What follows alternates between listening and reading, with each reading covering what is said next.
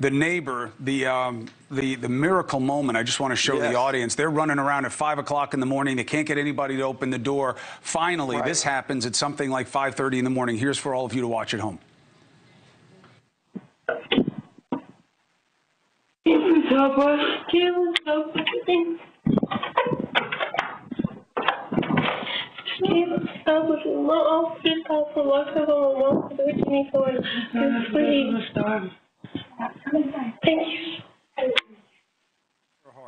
Bless her heart, that neighbor who let her in. God knows what would have happened if she hadn't.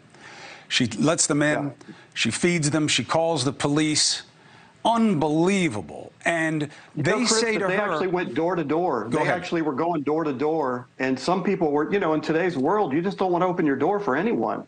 But this woman, a single mom, took it upon herself to bring them in. And thank God she did, as you mentioned. She saved their life. The nurse documented this with all the pictures. I lost you there for a second, Jeff, but she took these pictures to make sure that everything was documented. She called the EMT. The kids told her that there's another set of twins and that only the twins were treated the way they were, that they had to live in like a closet and the other kids lived in like the laundry room, and the abuse was much more severe for the twins. Is that your understanding?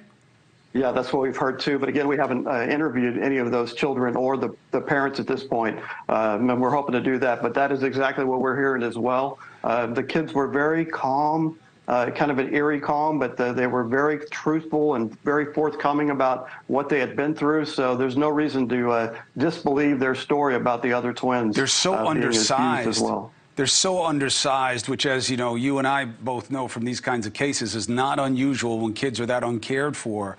Right. Even at their age, 16, you know, it's not a typical 16-year-old who even knows if they were allowed to go to school. They had just moved into this area from Baton Rouge a couple of weeks earlier, so they were new to the situation.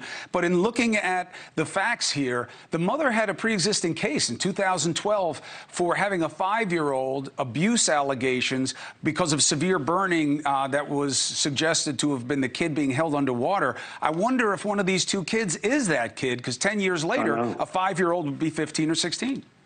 It's a really good question, Chris, and we're all looking into that as well. It's mentioned in the court documents when they were filed on here for aggravated assault with a deadly weapon here in Harris County.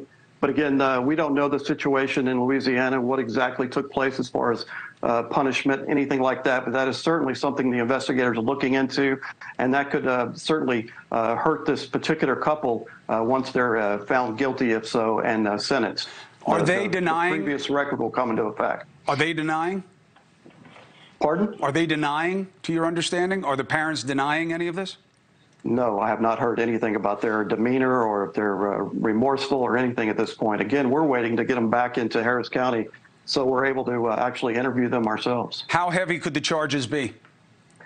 Right now, they're facing, and again, this is just, we haven't even talked to them yet, but aggravated assault with a deadly weapon of a family member. It's a first-degree felony for her, I believe a third-degree felony for him, and the first degree could go anywhere from 5 to 99 years if convicted.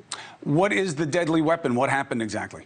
Well, in the report that the district attorney took, the deadly weapon was actually a oven cleaner that they sprayed constantly in the children's mouths. Jesus. They also hit them with curtain rods and with extension cords. And you could see on the young man's side there, they had quite a few cuts that were healing already. But the deadly weapon was basically chemicals and also the extension cord and the curtain rod, Chris. My God. Have you ever seen anything like this before? I have not. You know, I was a television reporter for 31 years covering the police. I remember Andrea Yates when she drowned her 5 children here in the Clear Lake area just outside of Houston. It brings back just horrible memories. And then you brought up that other family nationally. So, yeah, we're seeing it. It makes you wonder how much this is going on behind closed doors that we don't know about. So I'd like to remind everybody, if you think you know something, if you see something, say something, because it's actually, we could convict the young man there, the boyfriend, even if he didn't do anything, because he witnessed it.